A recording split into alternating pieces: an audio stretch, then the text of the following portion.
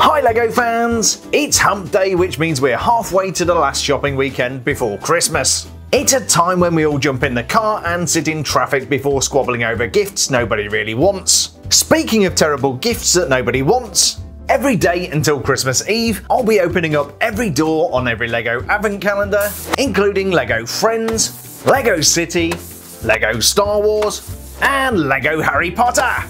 Yesterday's gifts showed some signs of improvement, but my scoring got me into some hot water in the comments. Coming in last, earning 1 point for LEGO Star Wars and earning me the death sentence on 12 systems, was this Trade Federation battleship.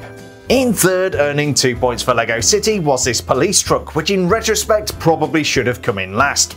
In second, using elfish magic to steal 3 points, my lucky charms and the hearts of the Herbert girls, was the LEGO Friends elf. No, you're not seeing double, they really did use the same gift twice. And returning to power was LEGO Harry Potter. We shall go to the ball thanks to this exquisite Padma Patil minifigure. They took 4 points and the lead from LEGO Star Wars. After my sprinkling of 10 points, Harry Potter is in first place with 43 points. LEGO Star Wars is now in second with 42. LEGO City continues to underperform in third place with 34 points. And after some positive results, LEGO Friends dropped back into last place with 31 points. Will Harry Potter stay on top, or will they drop the ball and let the Wookiee win? Let's find out by opening up every door number 16 on every LEGO advent calendar. Today we're starting out with the ever popular LEGO Harry Potter, and we're looking for door number 16, which is... oh, come on brain. There we go. And what have we got today? Oh, well, that's not very exciting. We have another one of these Christmas trees, which is going to be great for decorating the Great Hall or wherever they host the Yule Ball, but ultimately not very satisfying.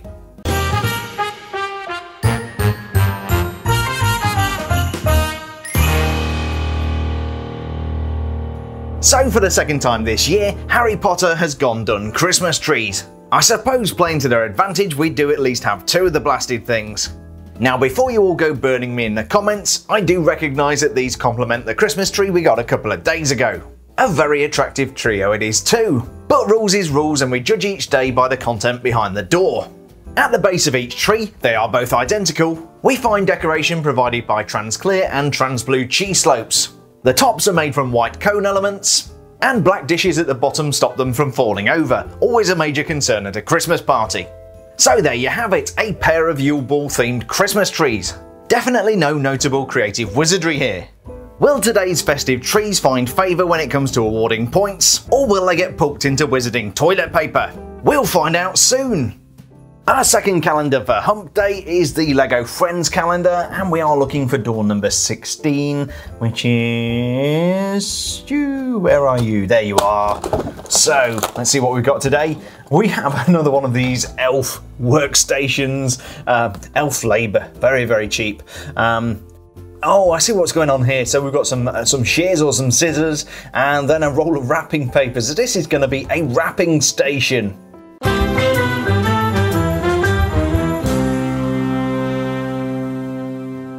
So it seems it's not only Drake who likes to do some wrapping at Christmas. Today's gift from LEGO Friends is another one of those little tables. Today it's themed as a gift wrapping station, presumably for Santa's enslaved army of evil elves.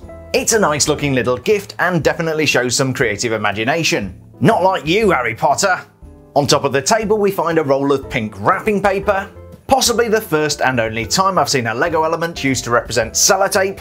Other brands are available, and a star and a bow, which are presumably used for dressing the gift. That's certainly what we saw a few days ago on the skateboard. Of course, when you're running around Santa's workshop trying to get everything ready for Christmas, you definitely want a big pair of scissors in hand. That's a really nice element, and you'll be pleased to know that we actually get a spare. This kind of reminds me of one of the gift wrapping stations you might see at a high-end department store. Remember when we could go to those? It's a super nice gift, full of imagination, and I'm sure it'll do well for LEGO Friends today. Our penultimate calendar on this wonderful Wednesday is LEGO Star Wars, and we're looking for door number 16, which is... oh, where is it? You guys can see it, I can't. There we go. Let's see what we've got behind this wonderful door today. And you know what? That is very colourful. I've no idea what this is. I'm tempted to say something like a Gungan sub, but Not a lot of elements today. I will certainly look this up and put it together and we'll take a closer look.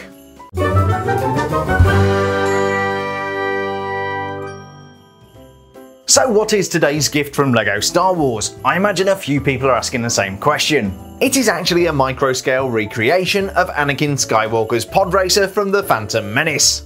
LEGO first released Anakin's pod racer in 1999, again in 2003, reprised it in 2011, released a polybag in 2012, and followed up again last year with a 20th anniversary edition. Either LEGO really likes this pod racer or they're desperately trying to get it right. This version definitely doesn't look quite as impressive as some of those other builds. Basically we have a small cockpit at the back, and that's dragged along at suicidal speed by two high-powered engines. Those are the bright yellow things. The engines are locked together with an energy binder which presumably helps to balance the thrust. Finally, durable control cables connect the engines to the cockpit. I've got to say, in this scale it's not nearly as impressive. This consists of only 10 LEGO elements, which would be really impressive if it actually looked like a pod racer. Taking a look from the side, I think I can see what the designers were trying to do here. It's built on a 1x3 plate, which I think is meant to represent the sand underneath the pod racer.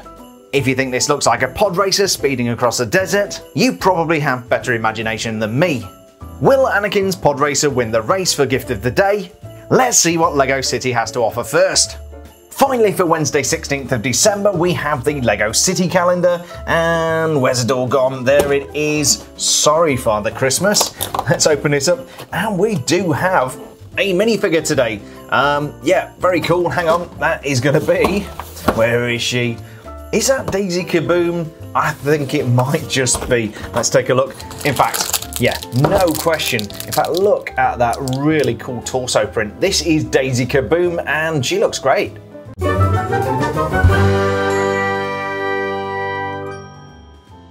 It's always a good day when you get a minifigure inside an advent calendar, and LEGO City has been providing some corkers this year. This minifig is Daisy Kaboom Lewis, who is a criminal known for making explosives out of just about anything. A bit like MacGyver then.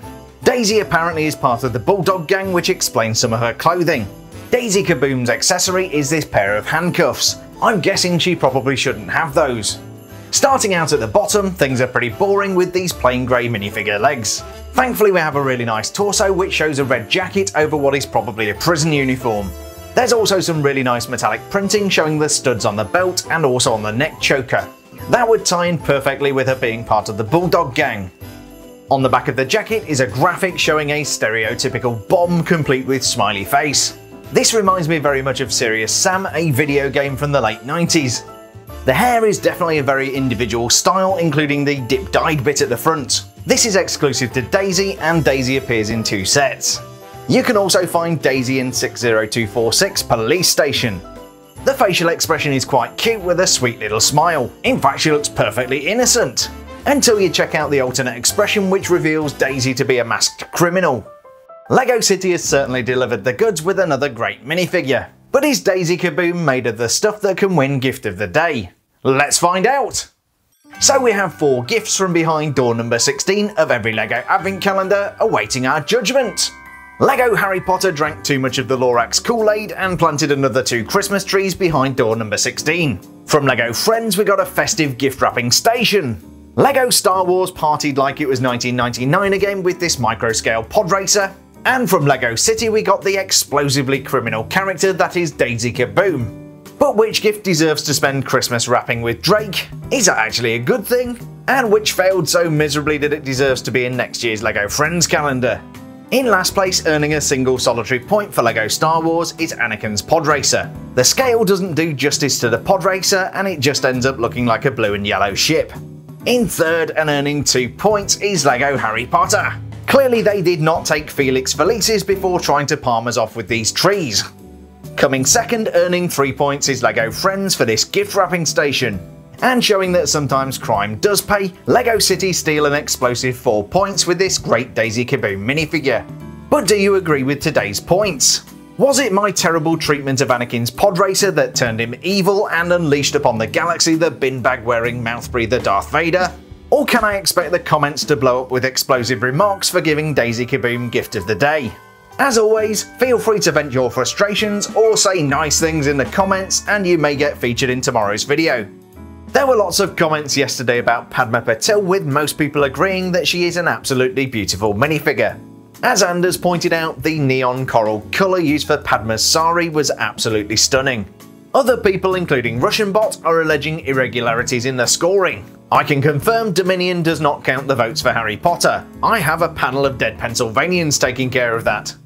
Flippyolka21 agreed with the scores and feels that anything featured in The Phantom Menace deserves to be last. I'm sure today's scoring didn't disappoint. Aaron Skinner is despondent and thinks Star Wars is finished and cannot make a comeback. You ought to check out a couple of Manchester United games, Aaron. Then you'll see what a comeback looks like. Blues Lego Factory thought my Homer Simpson impression was, well, interesting. No! But I'm pleased to report that Noah approved of my vocal talents. Woohoo! Tracy Anglesey demands fair treatment for elves. I guess I'll have to join the Society for the Promotion of Elfish Welfare to help free the elfish kind that LEGO Friends is enslaving. Kimberly, on behalf of Ed, age 6, watch your language Jeremy, reached out to say his dad enjoyed the reference from the movie Snatch, one of my favourites. I did have to tweak the thin ice line slightly, but I'm glad somebody noticed it. Finally, Aidan Lynch wants to know why I say Harry Potter. Well, Vernon Dursley yells Potter! So I just figured that was his name. So after awarding 10 points out of the goodness of my heart, let's see how each calendar is doing in the race to win Calendar of the Year 2020. The LEGO Friends gift wrapping station was nice, but they are going to have to work harder. They're in last place with 34 points. Aided by today's win, LEGO City remains in third with a 4-point advantage and 38 points.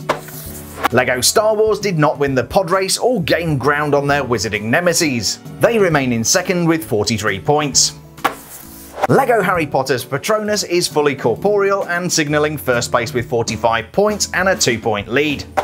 With LEGO Friends trying to catch LEGO City and Star Wars and Harry Potter jostling for first place, the excitement is building. So have a wicked and wild Wednesday, stay safe, and we'll do this all again tomorrow.